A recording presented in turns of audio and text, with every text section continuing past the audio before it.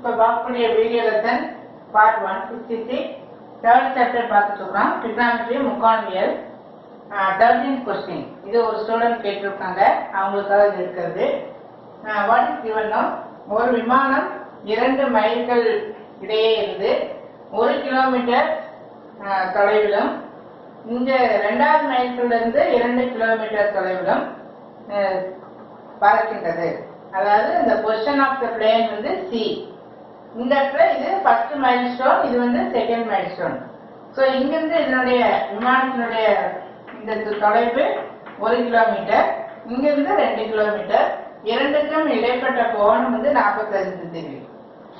இடையில் தாங்கக்கூடிய இந்த கோணம் வந்து 45 டிகிரி. இந்த மாதிரி ஒரு கோணமும் அந்த கோணத்தை ஏற்படுத்தும் 2 கோடுகளும் கொடுக்கப்பட்டால் நம்ம வந்து கொசைன் ஃபார்முலா யூஸ் பண்ணுவோம். we are using cosine formula.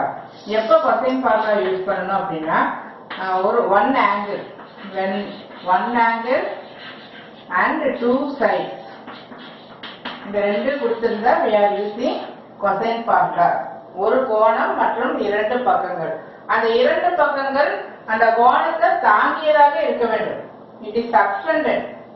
அந்த கோணம் வந்து அந்த 2 சைடுக்கு இடையில சப்ஸ்டெண்ட் ஆயிருக்கணும். அந்த 2 சைடு தான் எடுக்கணும். இந்த சைடு நம்ம எடுத்துக்கூடாது. இந்த சைடு தான் நம்ம கண்டுபிடிக்க போறோம். இந்த கோணத்துக்கு எதிர்பக்கமாக அமைந்த அந்த பக்கத்தை வந்து நம்ம கண்டுபிடிக்கிறோம். So this is very very simple some.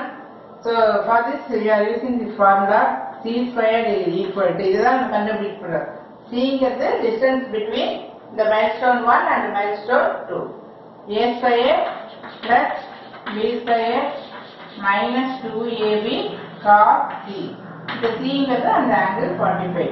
கண்டிப்பா கவனிக்க வேண்டியது, இந்த small cங்கிறது it refers to side. இந்த capital cங்கிறது it refers to angle.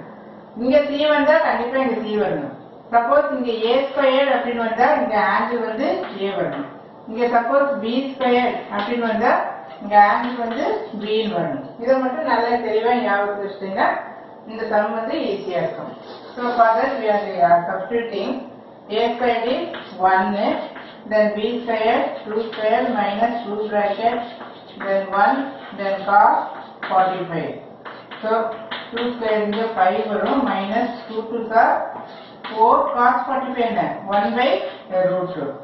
இப்போ என்ன பண்ணிக்கலாம், இந்த 4 வந்து 2 into 2 இங்க 1 by root 2 அப்படின்னு எழுதிட்டு இந்த ஒரு 2 நம்ம வந்து root 2 into root 2 அப்படின்னு எழுதிக்கலாம்.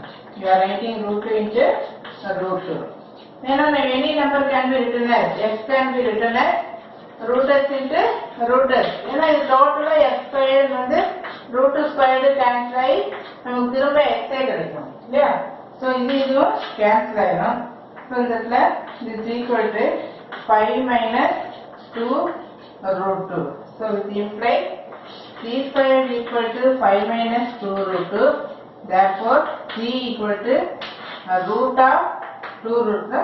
அவ்வளோதான் ஆன்சர் வந்து this only we want to find. So இந்த இடத்துல இது வந்து கிலோமீட்டர் அப்படின்னு. So cங்கிறது distance between milestone 1 and milestone 2. So this is very very simple sum. We are using cosine formula. நல்ல ஞாபகத்தில் வச்சுக்க வேண்டியது ஏற்கனவே சொன்னதுதான். இந்த இடத்துல சைடு என்ன வருதோ அதே தான் இந்த இடத்துல ஆங்கிள் வரும். இந்த மைனஸ் வந்து கண்டிப்பா இடையில வந்து வரும். And we do one more sum in the next video.